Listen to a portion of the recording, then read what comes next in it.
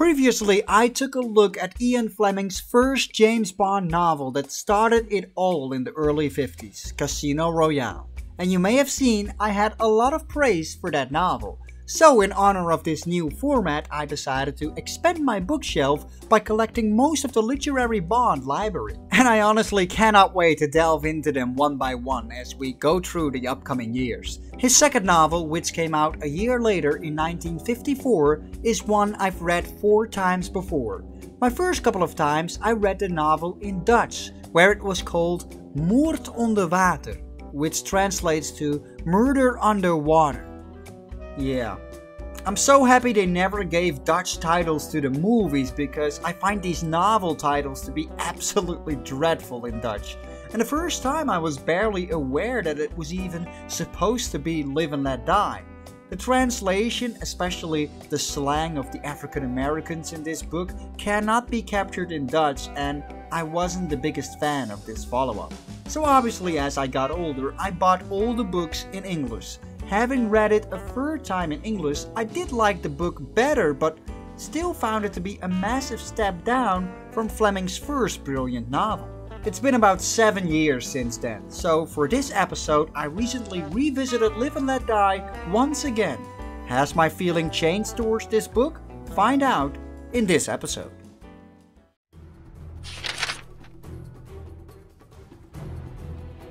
Live and Let Die sends James Bond on a mission to New York to investigate Mr. Big, one of the most powerful black criminals in the United States, who also happens to be an agent of the Soviet counterintelligence organization SMERS, returning from the previous novel. Mr. Big is suspected to smuggle and sell 17th century gold coins from a pirate's treasure buried in Jamaica. Also returning from the previous book to aid Bond on his mission is CIA agent Felix Leiter. As Bond falls into the hands of Mr. Big and gets his finger broken, he meets Mr. Big's prisoner and fortune teller Solitaire, who ends up viewing Bond as her escape from Mr. Big. As the pair end up on a dangerous adventure that stretches from New York to St. Petersburg, Florida, and eventually leading to an explosive climax set in Jamaica.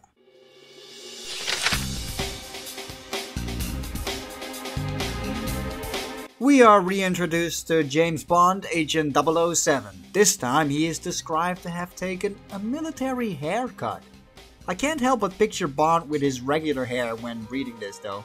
This time he actually gets to use his license to kill in this book. In contrast to Casino Royale, he's involved in multiple close gunfights in this novel, one of which involves a gunfight in a warehouse full of fish tanks versus Mr. Big's assassin, the Robber, which ends in a brutal revenge kick from Bond where the robber meets his demise in the hidden shark tank.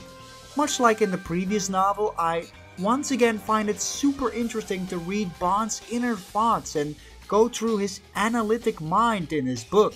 For example, as he's in the train with Solitaire on his way to Florida, he's considering all angles and potential dangers that the opposition could attack him in. He finds himself analyzing his compartment bathroom like... Bond went over it very carefully for vulnerable points.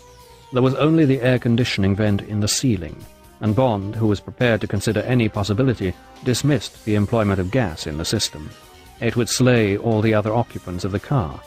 There only remained the waste pipes in the small lavatory, and while these certainly could be used to insert some death-dealing medium from the underbelly of the train, the operator would have to be a daring and skilled acrobat. There was no ventilating grill into the corridor. Bond shrugged his shoulders. If anyone came, it would be through the doors. To me, reading what Bond is thinking like that really makes Fleming's writing so compelling. Although Bond has less of a personal story arc that he's going through compared to the first novel, but I do believe Fleming portrayed him a bit warmer in this one. It's a shame to see no mention of Vesper and her tragic death from the previous book, or any repercussions this may have had on Bond as a character, as Fleming laid perfect groundwork for a revenge story follow-up. There is continuity though. Because of the events of Casino Royale, we understand why Bond is so motivated to take down the SMERS agents, And Bond also gets some skin crafted over the Russian spy tag that was engraved on his hand by the Smurfs agent in Casino Royale. Bond's love interest in this novel is the mysterious Solitaire, essentially imprisoned by Mr. Big for her powers of telepathy, and is mostly being used to read whether or not someone is telling the truth. She's mostly depicted as being a white woman, though with her part Haitian background, I can't help but picture my version of Solitaire as being more of a tanned woman. I guess you could argue that Solitaire doesn't end up being much more than a damsel in distress, but to me, it's still interesting to read about her background and whether or not she can be trusted in the beginning of the novel. She has this sensual and mysterious factor, and I actually kind of enjoy it. Bond plays the odds in trusting her and jumps on a train with her to St. Petersburg in Florida. This is where their romantic relationship starts, and although I don't think Bond develops any real feelings for her, he does, at the very least, start to care about her. And I wouldn't want my Bond to fall deeply in love every time around anyway, but I do find he's much more happy to have a woman on his side this time around, and stating it as, "I have an ally in the villain's camp." Her sixth sense doesn't play that much of an important role, and I think it's a shame. Fleming could have utilized that aspect of her a lot more to aid Bond on his mission. For someone that is able to tell the future, she doesn't do a lot of telling the future. She just does a lot of, "I have a bad feeling." In my experience, a lot of women do exactly that. It's not that unique. If you're gonna make a supernatural character, I think Fleming could have played around with it a bit more. After a kidnapping later on in the story, Bond and Solitaire are reunited and it gets to the iconic keel hauling sequence where the pair is being dragged behind Mr. Big's yacht through the ocean, attracting sharks and barracudas with their bloody wounds. It's quite a thrilling read. Mr. Big himself is a much more interesting Bond villain in this than I remember him being. An absolutely huge and intimidating man with enormous influence among the African American population. It's an aspect of the book you can truly feel, as he has a big communication network called the Big Switchboard and has eyes on the streets everywhere, making it feel like Bond can easily be spotted and is always a step behind no matter where he finds himself. He's feared among Black Americans, where he is viewed as a voodoo god, the zombie of Baron Samedi himself, where people believe he's truly a walking corpse that is already dead. The supernatural belief grants him an almost immortal status, making him so powerful. I can't really say the whole angle of Smurfs being funded through the smuggled pirate gold plays that much of a prominent role in the grand scheme of things, but I think the character would probably work even better as a separate entity. But it's not a major distraction to me. The character himself is a calculated, scary presence, a man with a twist of being slightly bored, thus always trying to find the most ingenious and creative ways of disposing of people that go up against him. He's definitely a great villain. "That is all," he concluded. "If I see you again, you will die in a manner as ingenious and appropriate as I can devise on that day." Felix Leiter plays a much bigger role this time around, aiding Bond on his mission, and their developed friendship can really be felt throughout the novel. "By the way, hope I fixed the rooms like you want them." "Couldn't be better," said Bond cheerfully. "Fine," said Leiter. "Just occurred to me you two might be hyphenating." "You read too much Winchell," said Bond.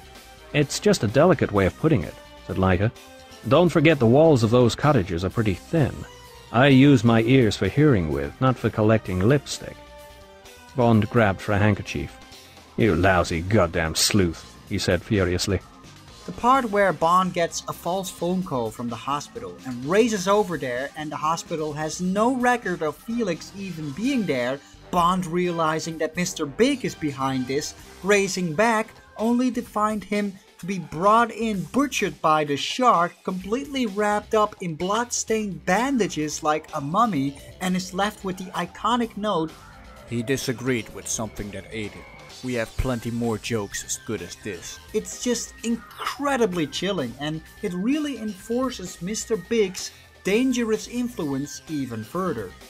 During the final chapters on Jamaica, Bond meets up with the British intelligence agent John Strangways, a seasoned operative with an eye patch that helps Bond in his training thanks to his ally Quarrel, a Jamaican likable character that is training Bond to do the scuba diving leading up to the big climax, where Bond needs to plant a limpet mine underneath Mr. Big's yacht.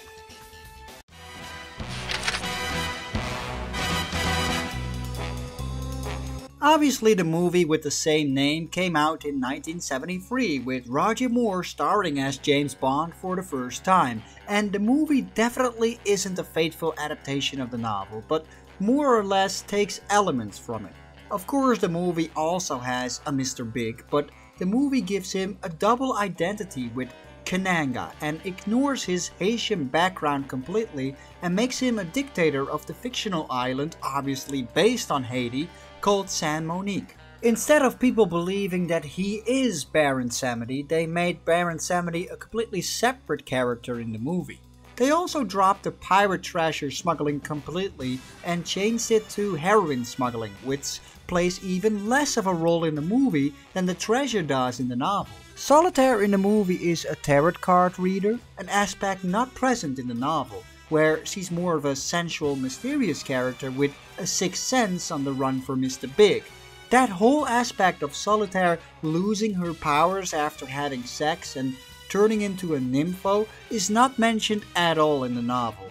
The characters of Whisper and Teehee are mentioned in the novel, but the more interesting Robert character does not make an appearance in the film.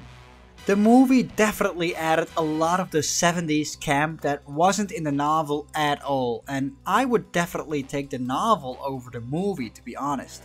More influence of this novel can be found in other Bond movies. License to Kill in particular taking a lot of inspiration from this novel. The aspect of Felix Leiter being fed to the sharks with the same note is an obvious one, but Bond having a shootout in the warehouse where the villain's smuggleware is hidden in the fish tanks and taking his revenge by kicking a villain to the shark is all directly taken from this novel too.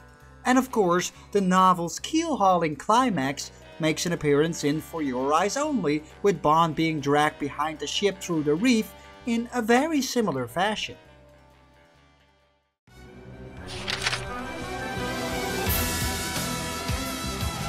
So, having revisited Live and Let Die after 7 years and with the book still fresh in my mind again, how does it hold up? Well, let me first get the obvious criticism out of the way and say the book hasn't aged well from a cultural perspective. It features the overuse of the N-word, which may bother or even offend some people reading this through the eyes of today. That being said though, my advice is to try and shut that out. Of course, times have changed for the better in that regard, but choosing to be offended by a book which is written in an entirely different time frame in the first place may unintentionally help you grow a grudge against it. And you'll miss out on a lot because honestly, there's just so much to enjoy in this book. I'll be honest, this definitely was my favorite time reading this book, and I don't think I've ever enjoyed reading this one this much. My golden tip reading the Bond books is listening to the audiobooks by Robert Whitfield while reading your book to get an even more investment into them. And furthermore, I also looked through the graphic novel adaptation by Van Jensen with the art by Cuber Ball while listening to the audiobook for an even more immersive experience. This time I really had a hard time putting this book down. Does it reach the heights of the brilliant first novel of Casino Royale? Well, for the first time in my life, I can honestly say, yeah, it does come close. Casino Royale was an exceptional introduction to the literary Bond character, but if anything, Live and Let Die has a lot more action, change of locations, and great suspense. Mr. Big is also far more menacing than I remember him being, and the influence in the underworld can truly be felt. The book may start out a bit slow in, I'd say, the first 5 chapters or so, with not much happening apart from the bomb in Bond's hotel room. But as soon as Bond is first captured by Mr. Big in New York and meets Solitaire, things really pick up and the book remains to be an incredibly engaging read. From there, it's a fast-paced, thrilling ride providing lots of action and suspense and memorable dark passages, with the slaughter of Felix being incredibly dark and chilling. Fleming also excels in describing the underwater world during the nighttime swim, clearly having experience living in the Caribbean. And the keel-hauling climax is one of the most thrilling passages that Fleming wrote as Bond and Solitaire are fighting for their lives and racing the clock, desperately waiting for the limpet mine to go off. So, although in parts the book indeed hasn't aged well and would be called racist by some people through social justice eyes of today, but the book is far better than I remember it being. It's definitely a fast-paced, classic Bond adventure worth reading if you are a fan of the series.